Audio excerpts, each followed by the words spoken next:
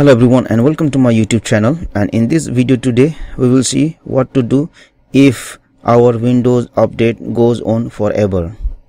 Sometimes if you are trying to update Windows, then you will see that Windows update will look for the updates, but it goes on forever without ending.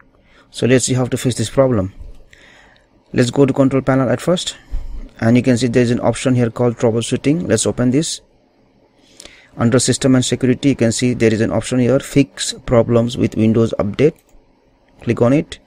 Let's click on advanced, and you need to select this apply repairs automatically and click this option run as administrator.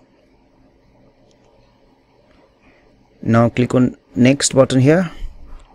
Now Windows starts to detect problems if there is any problem in Windows update, and if it has any problems, you will see the problems and you can resolve those problems, which is done by this Windows troubleshooter automatically. Right now if you see on my screen, troubleshooting couldn't identify the problem because I don't have any problem in Windows update. But if you have problems, then you will see the problems listed here, and then you can just click on next so that Windows update, this troubleshooter, can solve the problem regarding to the Windows update. Thank you for watching this tutorial. If you found this video helpful, please like, share and subscribe to my YouTube channel.